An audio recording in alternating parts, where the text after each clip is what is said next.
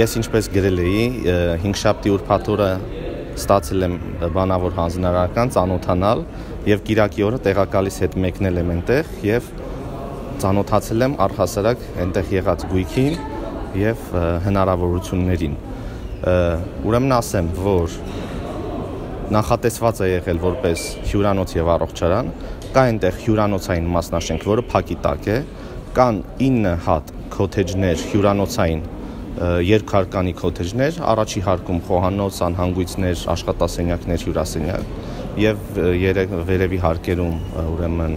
3 ննջասենյակներ, դրանք նույնպես փակի տակ են։ Եվ կա կենտրոնական մասնաշենքը եւ սպորտ համալիրը, կենտրոնական մասնաշենքի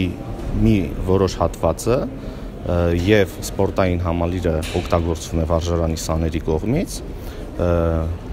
մնացած մասը նույնպես ուրեմն չի օգտագործվում։ Չի տրվել վարժարանին, թե վարժարանը։ Չէ, ամբողջությամբ տրված է վարժարանին, Տեսեք, վարժարանը հյուրանոցային ծառայություններ մատուցելու թեև իրավունք ունի, բայց հասկանում ենք, որ ճիշտ չէ եւ չի էլ կարողանալու լավագույնս մատուցել այդպիսի ծառայություններ, ակնհայտ է եւ ասում եմ, ինքս համոզվել եմ, տեսել եմ, կարող ենք յուրաքանչյուրը վեր կենալ գնալ, կարող ենք միասին գնալ տեսախցիկներով, տեսնել, որ այն ինչ որ ասում եմ, բացարձակ ճշմարտություն է։ Հիմա դուք առաջարկներ եք պատրաստում, որ այդ հյուրանոցային հատվածը առանձնացվի։ Հյուրանոցային հատվածը առանձնացնել հնարավոր չէ։ Ուղղակի պետք է հասկանալ, թե ինչ ավելի լավ լուծում կարող է գտնվել, համենայն դեպս վարժարանի գոյությանը ոչ մի բան չի կարող սպառնել եւ վարժարանը հասկանալի է, որ պետք է ապահովված լինի շատ լավ պայմաններով, բայց դա չի նշանակում, որ կարելի է այսպես դնել չօգտագործել այդքան միլիոններ, որ ծախսվել է եւ հիմա էլ պահպանության համար հսկայական գումարներ է հատկացվում, չօգտագործել այդ միջոցները, չօգտագործել այդ գույքը նպատակային, պետությունը դրանից որևէ շահույթ չստանա, դեռ մի բան էլ, ասում եմ, հսկայական գումարներ ծախսի եւ անունը դրվի, որ ուրեմն պատասպարվելով, այն ինչ որ արվել է, շատ լավ բոլորը գիտեն, կառուցվում էր որպես պեկի համար առողջարանային ուսումնական եւ այլ կենտրոն, հետո ապրիլյան պատերազմից հետո հաշվի առնելով այդ ֆոնը եւ ժողովրդի ցասումը, որ այսքան միլիոնավոր դոլարներ ծախսվել է, տրվել է այդ ժամանակ շատ վատ գույքային պայմաններ ունեցող վարժարանի եւ վերջ, որը գործում էր մինչեւ Դիլիջան տեղափոխվել, որը գործում էր Հալաբյան փողոցի ծայրամասում Դավթաշենի անկյունում եւ որը շատ վատ պայմաններ ուներ եւ բնականաբար բոլորս էլ հասկանում ենք, որ պետք է լավ պայմաններով ապահովի վարժարանը, պետք է այո լողի հնարավորություններ էլ ունենան, բոլոր տեսակի հնարավորություններ պետք է ունենան, բայց դա չի նշանակում, որ չգիտեմ, մինչև 100 հոգի աշակերտ ունեցող վարժարանին պետք է տրված լինի 8 հեկտարանոց տարածք, հյուրանոց փակի տակ, քոթեջներ փակի տակ եւ այդ 8 հեկտարի միայն մաքրության ծախսերը 63 միլիոն դրամի, ուրեմն outsource արված կազմակերպությանը տրված, որ 63 միլիոն դրամի մաքրության ծախսերը տարեկան, այո։ Դուք հաշվարկներ ունեք այդ համալիրը ինչ գումարների եկամուտներ կարող է բերել պետությանը, եթե օրինակ որպես մասնավոր հյուրանոց օրինակ ծառայ։ Ոչ, ես արդեն ասացի, որ 5 շաբթի ուրբաթ օրն եմ խնդրին ծանոթացել եւ կիրակի օրը եղել եմ այնտեղ իմ աչքով ուղակի տեսնելու եւ որևէ հաշվարկ չկա, նույնիսկ հստակ հաշվարկ չկա, թե ինչքան է ծախսվել։ Ես արդեն ասացի, որ 3 հատ քրեական գործ կա այդ շինարարության հետ կապված հարուցված 3 քրեական գործ կա հարուցված եւ ոչ մեկ չի կարող իմանալ հատկացված գումարներից որքանն է գրպանվել, որքանն է ծախսվել եւ կամ հակառակը, որքան կողքից այլ գումարներ է ծախսվել, ասեմ, որ որոշ հատվածներ կար, որ մինչեւ վերջ չի ավարտված եղել եւ պաշտպանության նախարարությունը թեև չի ընդունել, համենայն դեպս պնդել է, որ այդ շինարարական կազմակերպությունները ավարտին հասցնեն համապատասխան ուրեմն վերջին այդ դետալները շինարարության։ Պարոն Բաբայան, իսկ ինչ գաղափարներ կան ստեղծված իրավիճակի։ Տեսեք, ցանկացած ուրեմն գույք պետքա ըստ նշանակության։ Հիմա տվյալ դեպքում սա կառուցված է որպես հյուրանոց։ Հիմա երբ որ այսպես մանիպուլյացիաների են դիմում, ասում են զինվորը արժանի չի սրա եւ այլն, տեսեք, ըստ նպատակի չի տրված վարժարանի։ Հիմա նույն ձևով կարող է բարձր առաստաղով մի հատ ֆուտբոլի դահլիճ վերցնենք, տանք մանկապարտեզ այնտեղ օգտագործենք եւ ասենք, ինչա մեր մանուկները արժանի չեն լավ պայմանների, իհարկե արժանի են, բայց դա չի նշանակում, որ ոչ նպատակային կառույցը պետք է վերցնել եւ տալ այլ կարիքներ, պահանջներ ունեցող։ Շատ, ուրեմն ես այնտեղ նկարների մեջ էլ դրել եմ որպես բառ նախատեսված տարածքը, փռում են դիմաց մատրասներ եւ անում են մարզական պարապմունքներ զինվորների համար, որովհետեւ հասկանալ վարժարանը կարող է տեղափոխվի այլ տարածք տրվի նրանց։ Իհարկե պետք է վարժարանի համար պատրաստված լինի շատ բարեկարգ համապատասխան պայմաններով տարածք, որից հետո նոր ձեր առաջնահերթությունը այն է, որ վարժարանի համար ստեղծվի լավ համապատասխան նոր մտածեք ինչ ճակատագրի կարժանանա։ Այո, անկախ ամեն ինչից վարժարանի համար նախատեսվող տարածքը, որ դեռևս նախատեսված չէ, կարող է նախատեսվել, կարող է կառուցվել կամ վերակառուցվել, վերանորոգվել, անկախ այս գործարքի ուրեմն Դիլիջանի այս կենտրոնի գործարքի հետ չկապվելով, որովհետև ժամանակային առումով կարող են չհամընկնել, բայց ակնհայտ է, որ կոնկրետ սա ունի այլ նշանակություն եւ վերադառնալով ձեր հարցին ուղղակի ասեմ, որ թեև գնահատումներ արված չի, բայց մենք բաց եւ թափանցիկ գործելավոճ ենք որդեգրել եւ բնականաբար ցանկացած նման ինչ-որ մի գործարք կատարելու դեպքում դա լինելու է մրցութային, սակարկային, երբ որ խոսվում է օտարման մասին եւ նորից մանիպուլյացիաներ արվում, թե այ ծախում են եւ այլն, տեսեք, այդ ամեն ինչը, այդ ֆոնը կա տարիներ շարունակ, որովհետեւ այո ծախել են եւ այո կերել են, բայց դա չի նշանակում, որ հիմա օրինակի համար այդ գործարքի արդյունքում կոնկրետ ես կամ որևէ մի պետական պաշտոնյա իրանց ֆինանսական կարողությունները փոփոխվելու է։ Սա ընդհանրապես առաջացված գումարները գործերը դեռ չի ավարտվել, հա, ներդրող կլինի, գնորդ կլինի, թե ամեն դեպքում գնորդը կսպասվի,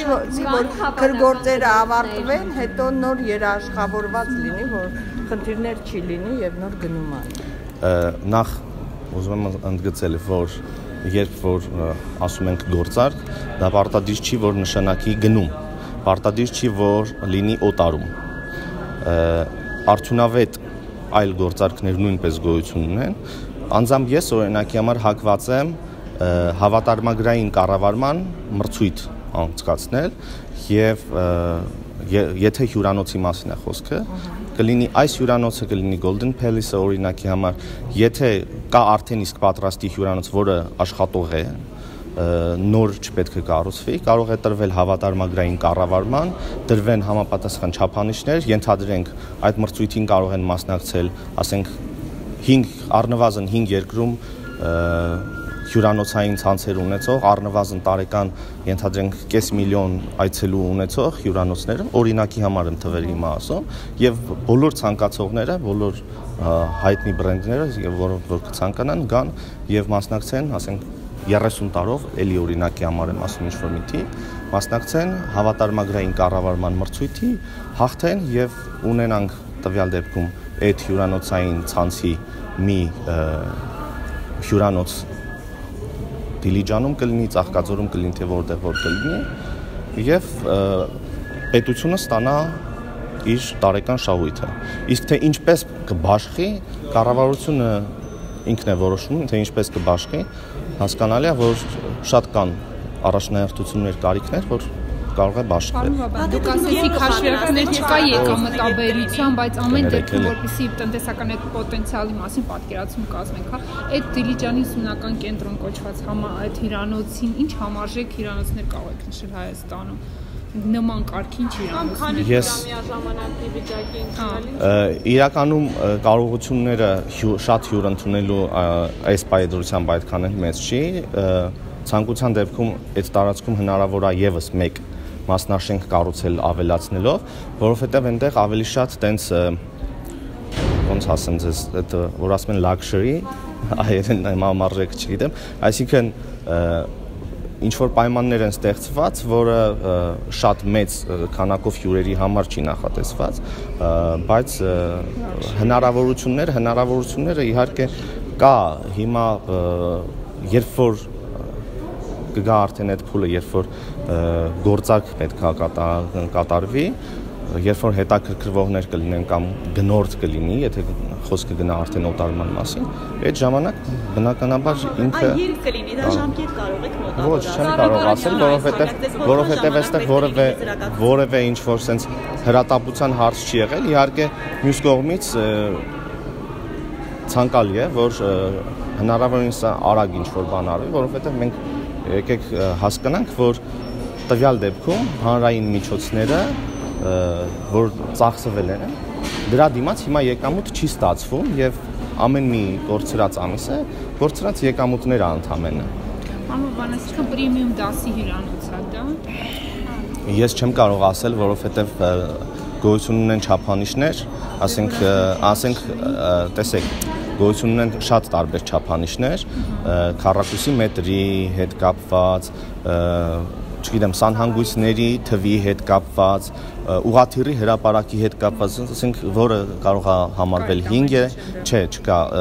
կոնկրետ ուղղաթիռի հրապարակ չկա, կարող է լինել ցանկության դեպքում։ Նկատի ունեմ օրինակի համար այն ընկերությունը, որը կսկսի տնօրինել կամ վարձակալել ինչ նպատակներ կդնի, կուզենա 5 աստղանի սարքել, կուզենա 4 աստղանի, որովհետև այդտեղ այդ աստղանիներն էլ այստեղ առաջնահերթություն չի էլի, բացարձակապես։ Իսկ հարցի վերջո կառավարության որոշման տիրույթում է, թե ձեր, այսինքն պիտի որոշի վերջը ճակատագրել։ Չկա այդպիսի հարց, որը, այսինքն շատ փոքր հարցերն են, այո, իհարկե, շատ փոքր հարցերն են, որ կարող են։ Պարոն Բաբայան, բացի Ծաղկաձորից, կներեք, բացի Ծաղկաձորից, հա, կան այսօր այդպիսի շինություններ, որոնք բացահայտվել են եւ խոշոր շինություններ են եւ այսօր պետությունը կարող է դրանց նկատմամբ իրավունքներ, հա, կիրառի, նման հետաքրքիր ծրագրեր անի։ Այս ընթացքում դուք բազմաթիվ ուսումնասիրություններ եք կանում նաեւ, ինչ որ նման շինություններ հայտնաբերվեցին, որ պետգույքի ձեր ոլորտում որ էլի խոշոր գործարարների է պատկանում, բայց հիմա դա կարող է արդեն պետության կողմից օգտագործվի, թե միայն Ծաղկաձորի դեպքն է, թե միայն այդ շինությունն է։ Հա, հասկացա, հիմա տվյալ դեպքում Ծաղկաձորի Golden Palace-ի դեպքում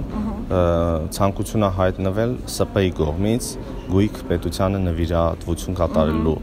այլ այդպիսի ցանկություն հայտնող չի եղել, իսկ եթե կան ուղղակի գործարքներ, որոնք ուրեմն որոշ ապօրինություններ են թույլ տվել գործարքների ժամանակ, դրանք արդեն եթե մենք բացահայտում ենք կամ ուրիշ կողմը բացահայտում, ուրեմն ուղարկում է իրավապահներին եւ քննություններ է իրականացվում եւ կան բազմաթիվ քննություններ քրեական գործեր, ուսումնասիրություններ եւ քննություններ, բայց կոնկրետ հստակ ձեր հարցին ասել, որ այո կան, ես չեմ կարող։ Ինչպես։ Կան նախկին այլ պաշտոնյաներ, ովքեր այս ընթացքում էլի ցանկություն։ Ինձ հայտնի չի ամենայն դեպս։ Իսկ Golden Palace-ը արդեն գործընթացն ավարտվել է, փոխանցվել է պետությանը։ Ոչ։ Չի Կան որոշակի ռիսկեր, մենք այդ ռիսկերը ներկայացրել ենք կառավարություն առայժմ քննարկման փուլում է մյուս պետական մարմինների հետ եւ ես ձեզ հավաստիացնում եմ, որ գույքը նվեր ընդունելու մասին նույնպես կառավարության որոշում է լինելու, հետեւաբար դուք դրա մասին անպայման Ռիսկերը հետևյալն է, որ Golden Palace ՍՊ-ն ոչ միայն Ծաղկաձորի գույքն է ուրեմն ՍՊ-ի բալանսում, այլ կան նաև շատ այլ, այդ թվում նաև Երևանում եւ օրենքով, օրինակի համար գույք նվիրատվություն կատարելուց հետո 3 տարվա ընթացքում եթե սնանկության գործընթաց լինի, ապա կարող է տվյալ ՍՊ-ն ետ բերել այդ գույքը, որպեսզի նման ինչ-որ ավելորդ ռիսկերից մենք խուսափենք որևէ ռիսկ պարունակող գործարք չլինի, մենք հիմա հնարավորում ենք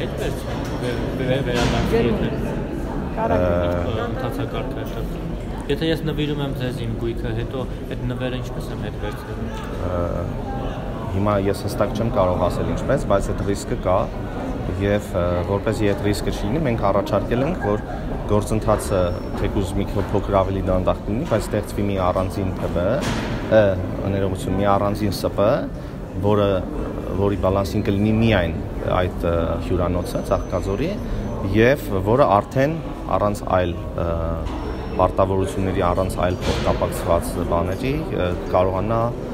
տրվել։ Այսինքն գործընթացը ձգձգվի 3 տարին անցնի, այդ նվերով ուզում էր այդ սնանկացումը հետագա տեսեք, ոչ թե ընկերություններ ինչ-որ բան փորձում, ուղղակի մասնագետները երբ որ ուսումնասիրել են եւ ասում են, որ օրենքով այսպիսի բաներ կան նախատեսված, որպեսզի հանկարծ նման ռիսկ թեկուզ տեսական չլինի, մենք դրան հետեւյալ ընթացք ենք ուղղակի ուզում տալ։